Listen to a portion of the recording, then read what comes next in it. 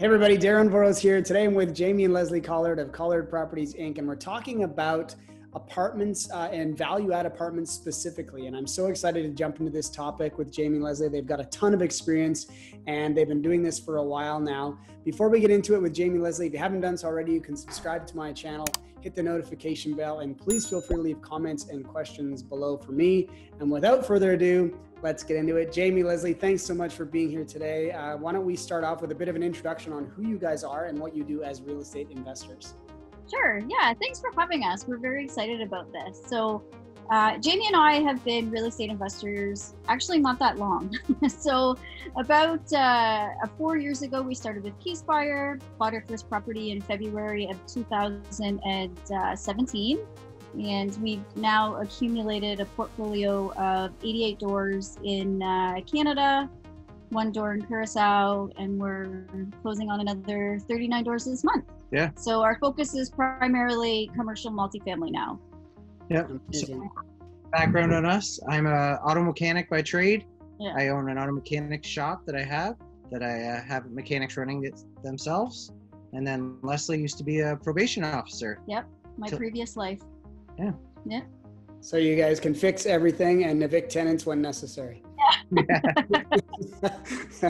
Amazing. What was the first transaction you guys did as real estate investors? We actually purchased this tiny little single family home in Woodstock. It was like 650 square feet, and paid $106,000 for it. Did a complete BRRRR on it for like $12,000. And when we refinanced it, bought our duplex the following day after the refinance, eh? Yep. And yeah, it's just snowballed from there, basically. Yeah. Yep.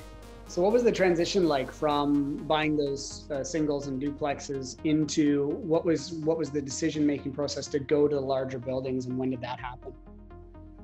So that happened about a year and a half ago. We decided that we had so many little projects going on that we had contractors bouncing all over the place from one property to the next and back and forth and such. So we kind of decided that why not go bigger and have all our contractors just stay in the same building and go from unit to unit. It would be a lot easier that way, and probably just a lot of money savings that way. Yeah, and I think a big defining factor in that too was the fact that we had a couple of bad appraisals. Not bad appraisals, but low appraisals. Every single real estate investor has had some low appraisals. And, with commercial multifamily, the value of your building is simply based off your net operating income. So for me, it is less, I mean, it's not less stress, but it just makes more mathematical sense for us to be within the commercial space. Yeah. And Leslie, just explain that for people that don't know what net operating income is. How do they come up with that number? How does the property generate the net operating income? Yeah, so basically, the net operating income is the total amount you're left with after your income minus your expenses. So the reason that we love the net operating income so much and value based on the capitalization rate is because every time I increase my net operating income by $1, the value of the building now increases by $20. So, even with some simple math on that, if we increase the net operating income by $1,000 a year, which is very simple to do in like 1 unit, then the value of my building has already increased by $24,000. So, good math. Sure. And that's using a cap rate, I'm guessing. Yep. And what's the cap rate you guys are using to come up with that number? So normally the cap rate that we're working with in, so we invest mostly in Brantford, Hamilton, Woodstock. We do have some now up in Orillia and Barrie area. But we're working, our buildings are usually based around a 5% cap rate, 5 to 5.5% in this area. For mortgages, anyway, 5 to 5%. Yeah. So what was the first multifamily that you bought? We kind of went big. Yeah. So, Go big or go home. we had the biggest thing we had was a fourplex at the time, and we ran into a 22-unit building in Brantford, and yeah, we jumped on it. It wasn't the easiest thing to do. I don't know if I would suggest everybody just I don't really jump right in. that. It was a lot of stress, and it wasn't easy to make that happen, but that's what we did for our first one. How did you find it? How did it come about? Well, my sister's actually a property manager and works for the company, and we just happened to reach out to her and told her, you know, we kind of decided we want to go towards apartment buildings. Do you know of any? And she goes, yeah, I do actually. Yeah. And passed us along a number to call a guy, and he hadn't put it on the market yet, but was thinking about it. And after some talking, we ended up purchasing it. Yep. Nice. And so was it just because the building was in a certain shape that you decided to do value add, or was it something that you, when you made that decision to go with larger buildings, that was the strategy that you wanted to look at? Yeah, we just wanted to continue on doing our BRRRR strategy, essentially, that we've been doing with all our houses, and just continue that right into apartment buildings. So, you know, when we're looking at apartment buildings, kind of what we're looking for is we want rents to be at half the value of what they should be. Yes. That's our goal. If we can double the rents, we know we can make some good money off that building. So that's kind of what we're looking at. Essentially, the numbers that we look at, I guess, is, you know, we want to be able to make in our pocket after expenses are paid about $100,000 per door. So that seems a little bit crazy, but in our area with the rents being as high as they are, and so many buildings that landlords, you know, they've taken care of them. They're just older people that, you know, love to have the income, they're paid off, but they've never increased the rents, and they've had tenants there for 10, 15 years. So those are the kind of buildings that we love, eh? Yeah. Typically it's somebody that doesn't necessarily know what they're doing. They've maybe just bought the building and just held on to it and know it rent increases. Yeah. Really haven't updated the building at all. So yeah, we love them. That's what we love. Yeah.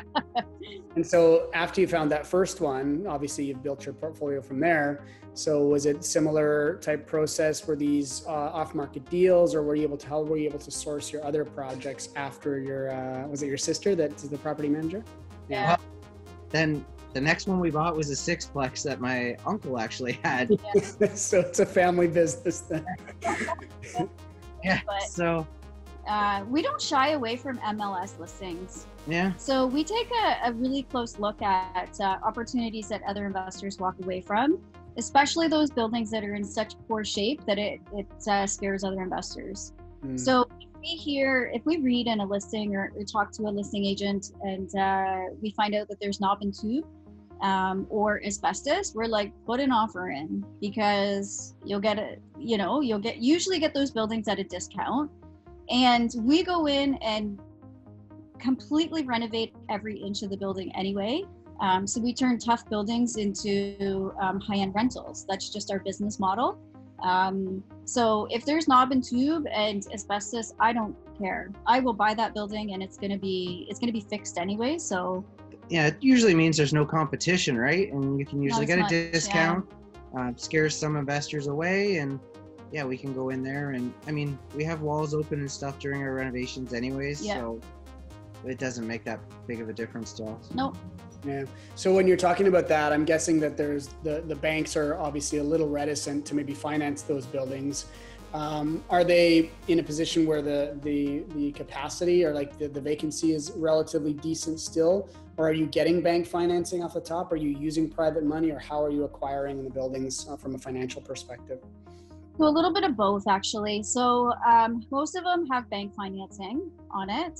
Some that we've had to close quickly, it's all through private capital. But we do use other people's money for down payment, closing costs, reno budget. And then some of the buildings, it's also financial joint venture partners as well. So we also have some buildings that are shareholders' money that's in it. So we use all different strategies, and we're not afraid of, private lending, or we're not afraid of private mortgages, because we know it's a short-term strategy. Yep. You know, we try to hope that our renovations are completed within 12 to 24 months, depending on the size of the building. So, I mean, if I have to pay a little bit more upfront on, you know, mortgage, it's not a panic situation for us at all. We just work those numbers right into our renovation costs. So that interest, extra interest you have to pay just gets worked into the reno cost. If it works, it works. If not, on to the next one. Yep. So are you guys predominantly bringing in equity partners on transactions and private money, or are you owning outright and just having some private financiers come in to do the renovation, and then ideally on the takeout, it's all you? We've done a little of everything, to be honest. It's all of the above, yeah. So we like to, we do it a little bit differently, where we bring in joint venture partners on the bigger buildings, but it's more of a coaching strategy, so to speak. So our joint venture partners are basically learning the ins and outs of exactly what we do and how to BRRRR apartment buildings. So we're not taking on just, you know, just a financial partner who has no interest in learning, you know, the full strategy. We want them to be active and have the ability to go out after, you know, the BRRRR is finished and buy as many apartment buildings they want on their own and be set up that way. We do have properties that we own personally, or within our corporation, it's just us. Those buildings, normally, if it's a higher risk opportunity, Jamie and I just take those on ourselves.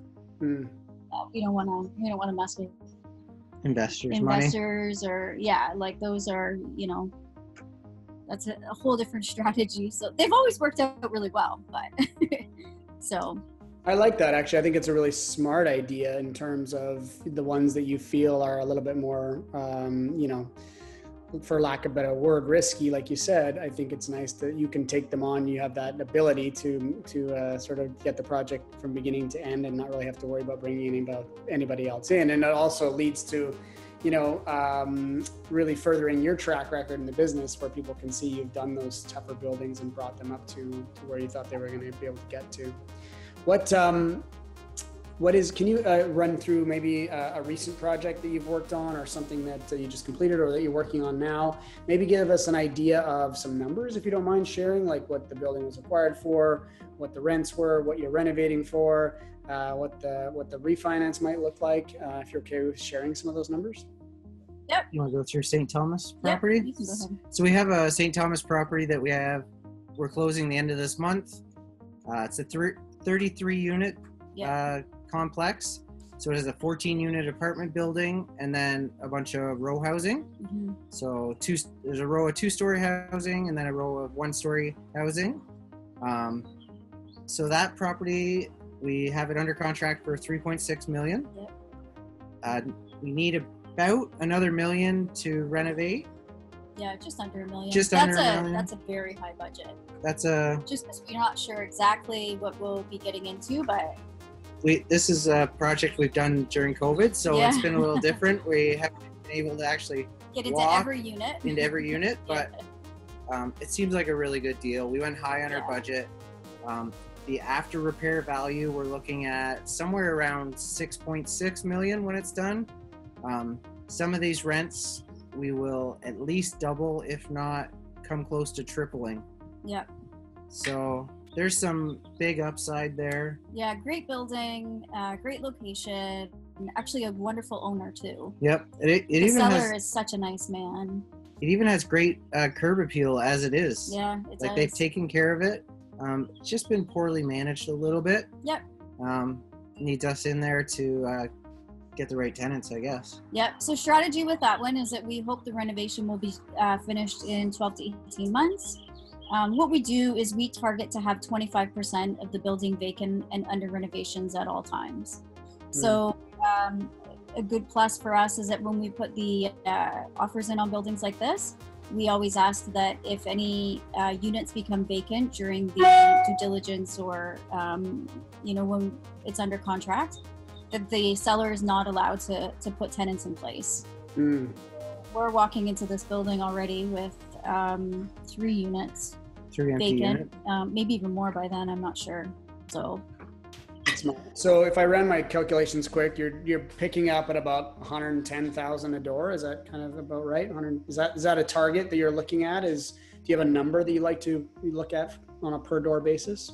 Well, Yeah, kind of what we're really looking for is when we're done our renovations, at the least, we need to have all our money for our renovations back and all our down payment and closing costs back.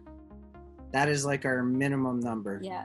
Mortgage broker likes to see about $100,000 to $125,000 per door in most areas. Some areas are the exception. Obviously, GTA, you can get financing on much higher per door basis. Hamilton property, though, we bought a 12, well, it was recognized as a 12 unit at that point. We ended up with CMHC coming in right off the hop at $200,000 a door, and that was without renovations done. So, I mean, every area is a little bit different, but we do like the $100,000 to $150,000 range is pretty ideal for us, I would say. Yeah. Is that on the front side or on the back side? On the front side. Right. And then you're putting in what, 35,000 a unit on this project? Yep. Yeah. And So it's all basically cosmetic reno, yep. Top to bottom. Yeah. Yeah. We budget 25 for a 1-bedroom, 30 for a 2-bedroom, and then a $5,000 contingency for HVAC, plumbing, all that kind of stuff, electrical. And then exterior right off the hop, we budget 100,000. Exterior and common areas, actually, 100,000. Some buildings, it's a lot more. We have a Brantford building that we, once we got in there and realized, how much was actually needed. Our 100,000 common area budget has gone to 200,000 common area budget, but it is what it is. We'll get that money back. So, yeah. And so you're using, on this one, is this being purchased with bank financing and then private money is coming in to finance the renovation? Is that correct? This one, we have a financial JV partner on that one. So, but we do have bank financing on it. And then we actually have... VTB. Yep. This is an interesting project. So the bank did 65% loan to value on that one. And then the seller did a 10% VTB. Mm-hmm. And then they're doing a third position, construction loan. The seller is. So he's been very nice. Yeah. We actually like this guy a lot. He's, I can see why. Yeah. Well, then, he was getting out to get into more passive stuff. Like that's cool. He wanted we gave him a good rate. And he was going to invest his money in mortgages. So he's basically said, I'll do it for this much. I'm going to invest it anyways. I don't mind doing it in the building I know. So why not start there, right? If that's what he's interested in getting into, it's like a perfect segue to get out of the active investing and more into the passive investing right there. Yeah, so what on the back side of that transaction, then I'm guessing do you have a pre-approval in place before you get going, or do you just kind of have an idea of what you're going to be looking at with your NOI on the backside to be able to go to traditional financing? Yeah, so we run a pro forma before we even go in and see a building. So pro forma is just basically what does a building look like now? What's the net operating income? It basically tells me the exact value of the building. So after I have all the income and expenses, it's very quick for us to run these numbers, like 30 minutes tops. Then, another page on that talks about, down payment, closing costs, legal fees, like you name it, it's all in there. And then we have another page on there, spreadsheet, I should say, on there that shows the after repair value.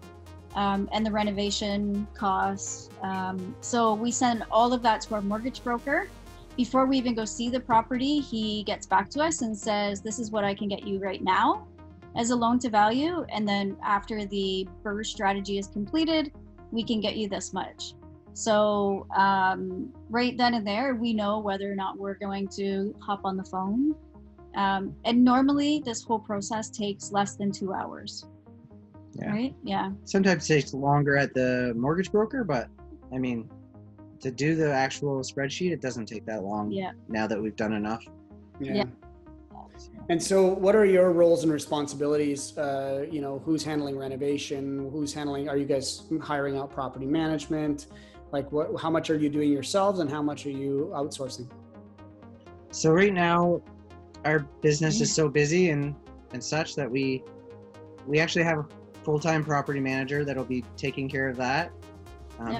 He also works for us, not doing just property management stuff. So he's also a real estate investor. Yeah, he's a real estate investor, so he's going to help us. Cam Baker of Baker Property Management. I highly recommend him.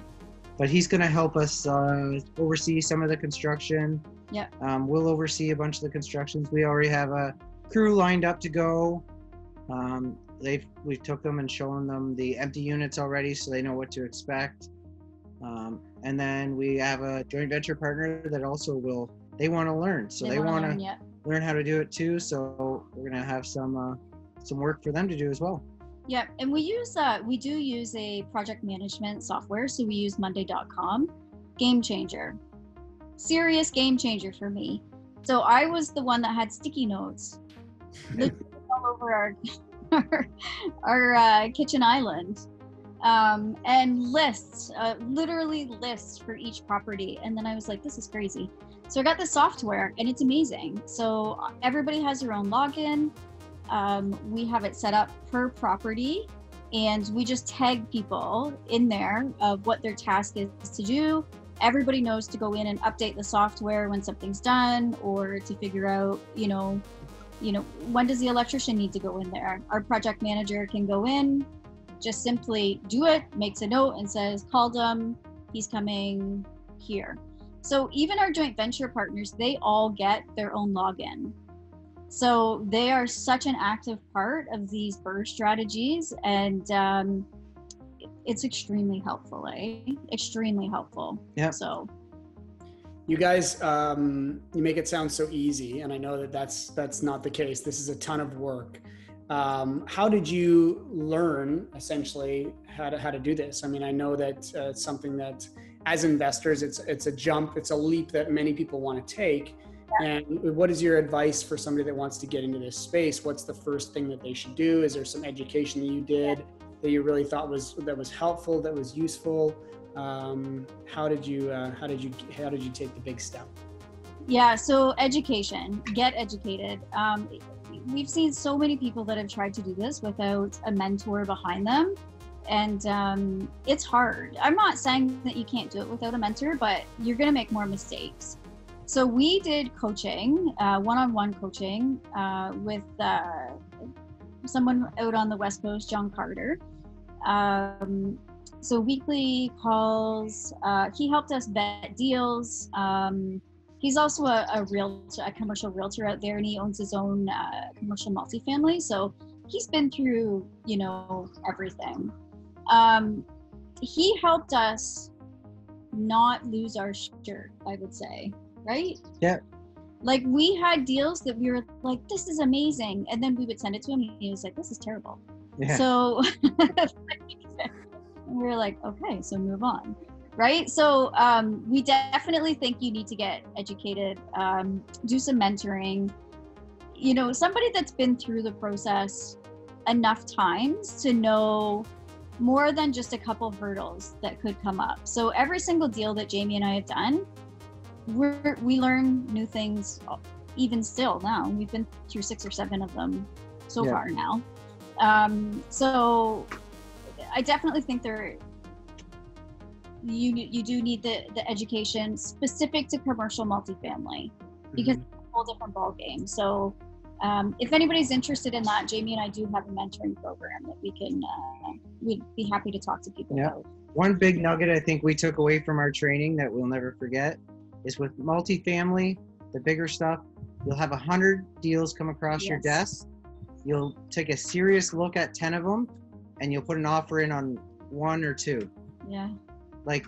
And we were like, that is terrible odds. But it's totally it's true. So true. It's very true. Yeah. Those are similar numbers to what I've been doing as of late too, like looking at 100 deals and 10 are interesting. And then, like you say, 1 or 2, you actually put an offer in. Can you put a value, like a dollar amount, on what you guys have spent on education and mentoring? Because I think a lot of people just assume that they're going to get all this information for free, and that is not the case. I know that, you know, for me, when people are reaching out to me and saying, you know, can I pick your brain and can I do all this kind of stuff? And I'm like, yeah, sure. I'm happy to help in any way that I can, but you know, I've got to keep my business moving and rolling, and I, you know, I'm happy to do that. But it's also, whenever I've reached out to individuals that are in a place where I'd like to go, there's a dollar amount to that. Can you tell me what you have potentially spent on educating yourselves? We love this question. Yeah. I'm so glad you asked this question, because we have spent, so as of officially today, we have spent probably 135,000 Canadian, because we were up to about 100,000, and just, you know, on Friday, I seen this other real estate program that I was so interested in, and I know lots of other people that are in it, and I said to Jamie, we need to do this. I called the guy.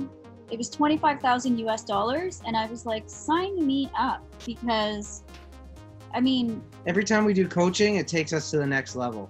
Every time. I mean, we don't it's just amazing. We don't just do any coaching. We do ones that really appeal to us.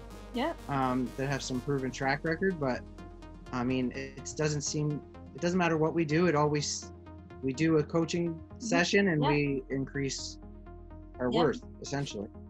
It's ROI, right? I mean, I used to teach it all the time. It's like, as investors, we don't think about things from a cost perspective. We look at what's the return on investment. If I spend $25,000 on education in US dollars, is that going to yield me $50,000 or $75,000 down the road? Well, then my ROI is, you know, 3 times what I invested. So that's good ROI. I don't think about the cost. I think about what it's going to yield. Yeah, exactly. Yeah. So, you know, and we're grateful, because the opportunity to have education is something that many people around the world don't get. So we do have the opportunity, and it doesn't have to be a $25,000, you know, US dollar training, but you need to find something that is going to take you to that next level, and with people that actually have the experience and not just somebody that's offering the program. Like, you need to find out, you know, how many times have they done these strategies? Where did they get educated? All those kinds of things. So. And a lot of times, even just these coaching programs, it's not just the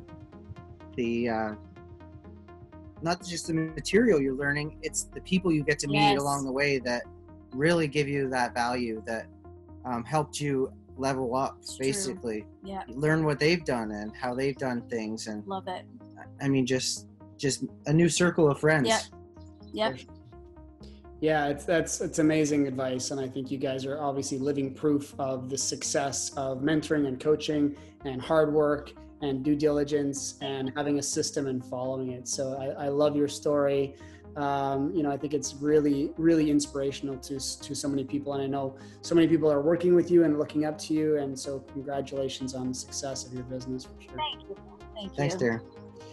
With that, I want to say thank you guys for joining me today. I'm going to leave all your information in the description below. If people want to contact you, they absolutely can. And I just want to say again, thanks for joining me today. If you guys enjoyed the session with Leslie and Jamie, go ahead and hit the like button below. You can also subscribe to my channel. Follow me on Facebook, Instagram, or check out my website at darrenvoros.com. With that, I'll say, guys, thanks so much for joining me. I hope you have a wonderful rest of your day. You look super relaxed, which I'm sure is not the case. I'm sure you're working on 10 different projects right now. But thanks again for taking some time out of your day. I know you're super busy, and I look forward to connecting with you guys very soon. Thanks, Darren. Thanks, Darren. Thanks, everybody.